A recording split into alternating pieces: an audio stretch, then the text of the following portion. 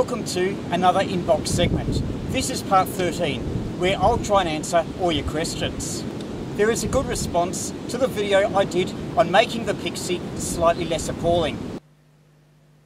One of my questions was for Michael McShann, who wanted to know if the Pixie could be got to operate on 7.1 to 7.12 MHz. Apparently in the States, that's a popular segment for slower speed Morse operators, and I believe also the technician segment of 40 metres. The good news is it can be if you use a 7.16 MHz ceramic resonator. That can be pulled down, although you will sacrifice stability compared to if you're using a crystal.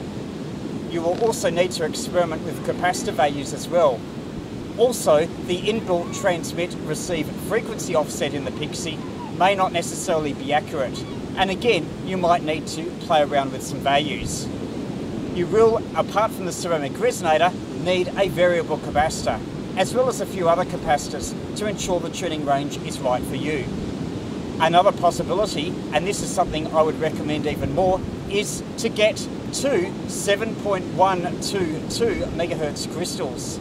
That's a commonly available and cheap crystal frequency. If you put two of them in parallel, and then with a variable capacitor in series, along with a few microhenries worth of inductors, you'll be able to get what's called a super VXO, a variable crystal oscillator that can be pulled over a longer range than the normal VXO. You may even get the whole 20 kHz you want from a 7.122 MHz crystal. I have seen crystals for that frequency on eBay, or you might want to try expanded spectrum systems. Janet Winslow wanted to know whether I tried the LA3ZA modification to the Pixie. Apparently that improved front-end overload performance, especially if you live near an area with strong AM broadcast stations. Well, your comment did provide the incentive for me to try it, and it seemed to work, though in my situation it was hard to know for sure, because I'm not that close to a high power AM broadcast station. But those who are might want to give it a go. You can probably just search under LA3ZA and Pixie, and no doubt you'll be able to find the details of the modification. RPComs1 wanted to know how you'd swap the sideband for an SSB phasing transmitter. It's actually pretty simple. An SSB phasing transmitter has two audio outputs, both identical signals except one is 90 degrees phase shift from the other. There's also the two corresponding inputs to the two balance modulators. What you do is you simply transpose the audio outputs, i.e. from this to this. IFL3 wondered about the loss of using non-copper material for antenna elements. This was in relation to the video where I used a pair of TV rabbit's ears as a transmitting dipole for 2 meters. Frankly, I don't think it's worth worrying about, particularly for an element that's only about this long. A couple of comments about my FM broadcast super regenerative receiver. Kevin Norris had difficulties in getting his going, and I must admit that super regen receivers can be a little bit tricky. The first thing I'd suggest, apart from the usual things like checking your wiring, is try substituting another FET. I think I specified an MPF 102. Even another MPF 102 may have different characteristics that causes it to work. I find, particularly as the frequency goes up, the predictability of transistor performance goes down, and they start to lose out a puff. For instance, I have yet to build a successful super regen receiver for 2 meters, even though I've built them for 6 meters and the FM broadcast band. Dave M wanted a circuit for that 2 transistor SUPET receiver. I don't think I included it on my last super regen video, but I did have it on my first one.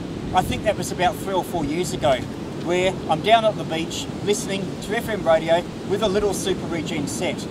Only 2 transistors in a little lunchbox driving a crystal earpiece.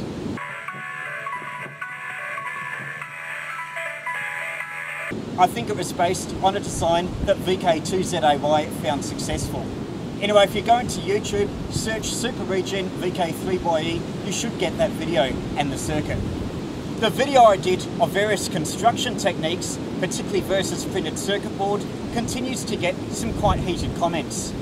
For instance, Sinky J reckoned that anyone who didn't use other than a circuit board was really at room temperature IQ, or building circuits that aren't really serious electronics. I won't say anything about that, except to mention a lot of our viewers do electronics for fun and not as a job. And that gives us the privilege of building stuff how we like, not how some employer tells us to do it. In one of my videos on kite antennas, VE3ZCV wanted to know if I'd used a helium balloon. Well, the answer is no. It's actually probably a bit windy to do it, and then there's the issue of the helium cylinders, the cost of it, and all that sort of thing. And if I inhale too much of it, it might make my voice sound like this. No, I don't think I'll be doing helium for any time soon, especially as a one-man portable operator. Maybe as a club event where there's several people involved and also a club to split the costs, it might be more worthwhile. Yep, I did make a mistake in referring to over-the-horizon radar as the woodpecker. The woodpecker was the famous, or the infamous, OTHR operated by Soviet Russians during the Cold War. The radar I read here now sounds a bit different, and you're right, not quite like a woodpecker. Phil Island left a kind comment about my National GX3, a portable early 1980s AM, FM and shortwave receiver. Phil also has a YouTube channel, and that's worth checking out if you want to find out more about the GX3 and some other retro transistor radios. The All About You video was a bit out of left field and caused a lot of people to comment who don't normally comment. Thanks for all the comments, really interesting to see who you are, where you are, how old you are, your interests and all that sort of thing. Hope to get more comments from you in future videos. ACool18, when watching the video of the receiving converter I did when converting 7 MHz to 27 MHz so you could hear 40 metre activity on a CV, wanted to know whether that converter would also handle the transmit side as well. The answer is no, not as it's presented in my video. However, there are such things and they are called transverters. Similar circuitry, except you do need an extra mixer to mix the 27 MHz with the 20 MHz local oscillator to produce your difference of 7 MHz, as well as a transmitter, amplifier and power amplifier chain. That's required because you're doing all the mixing at low power levels of maybe a few milliwatts, and you probably need 3 or 4 amplifier stages to get it up to a practical power level like 5 or 10 watts. Mick Bradford wanted to know about my ceramic resonator regenerative receiver, and in particular, could you get extra bands out of them? The answer is yes, provided you've got a suitable ceramic resonator. VK3YE mini kits, who I bought my 7.16 MHz resonator from, also sells resonators for 7.2 MHz, which gives you a slightly higher segment in 40 metres. There's also 80 metre resonators available, 3.5, 3.62, or is it 3.64, and 3.68. If you buy those and put them in the receiver, you'll be able to cover a fairly large slice of 80 metres as well. You might need to fiddle with some of the capacitor values to get the optimum frequency coverage that you want to achieve on it. But yep, the short answer is if you've got a ceramic resonator for it, you can change bands just by dropping in another ceramic resonator.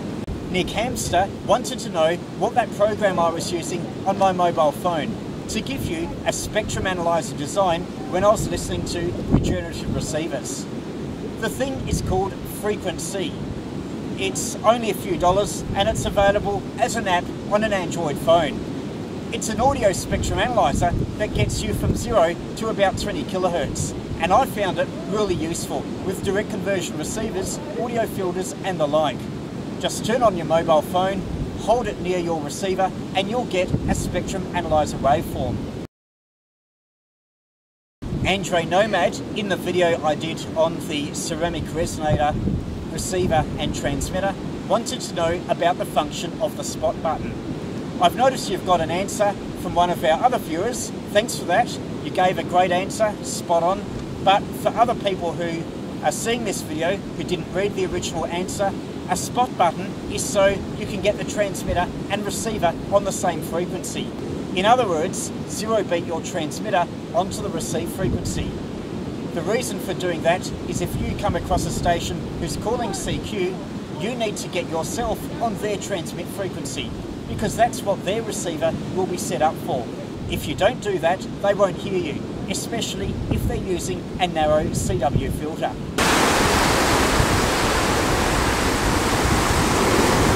Theo T wanted to know whether I get RF noise levels at the beach. You bet. Have a look at my previous video where the noise was so appalling I couldn't hear any amateur signal at all. In fact, it was even worse than at home. If you're at a beach where there's not too many houses or power lines, then yep, that's sure to be a quiet location. But otherwise, you've got to pick your beaches carefully. Some are reasonably good, and others are so noisy that it's not worth operating from. One thing I haven't spoken about for a while is the Beach 40/40 award. There are basically two sections. You could either work 40 stations on 40 metres with a Beach 40 homebrew double sideband transceiver, or a kit equivalent like the MDT. I haven't exactly been overwhelmed by the rush of interest, but I have actually had one application for the Beach 40 Distance Award. Anyway, if you are interested in the Beach 40/40 award, there's still plenty of time to make 40 contacts or work a long distance station, or at least anyone you think is long distance, on the Beach 40. And you never know, you might get a nice certificate in the email. Just before we finish, there continues to be a good response to Minimum QRP, the QRP Kindle ebook that tells you all about operating, antennas, strategy and more. To find out about Minimum QRP, visit my website VK3YE.com or have a look in Amazon and search Minimum QRP. Well, this has been a quick and lazy inbox segment part 13. Keep your questions flowing, and you can either ask them in the comments below or at the end of future videos.